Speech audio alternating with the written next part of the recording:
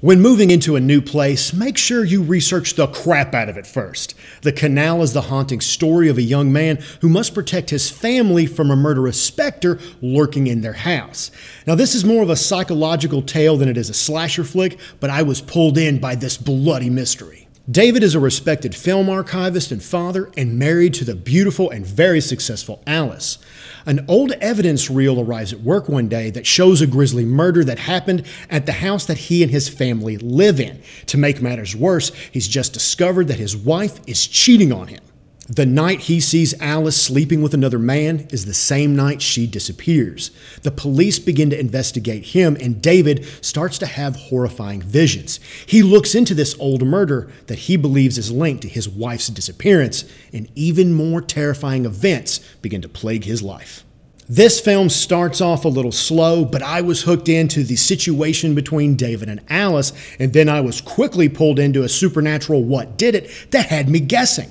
Every time the main character has a terrifying experience or he captures something on film, I felt that he's being tortured by a malevolent spirit, or is this all happening inside his own head?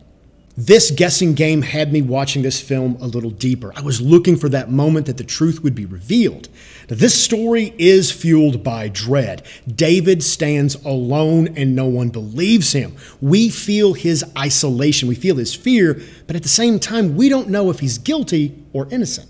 I can talk interesting mind games or intriguing character moments, but you want to know, is this movie scary? And yes, it is.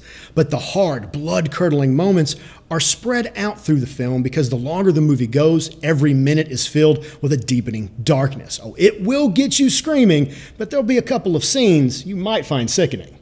Rupert Evans does a sound job as David, giving us a man who is struggling through fear, overwhelmed by everything that is happening to him. He's trying to save his son, so that makes us his ally, and at the same time, we still feel like his accuser. Now, the first movie I saw this guy in was in Hellboy, and I didn't care for him in that, but here, he really shows his talent. The Canal is an unnerving story of a man fighting against the unknown that hits with strong and disturbing imagery. Do not watch this one if you need a pick-me-up. This is one to watch when you crave a story that is completely relentless and has a growing darkness.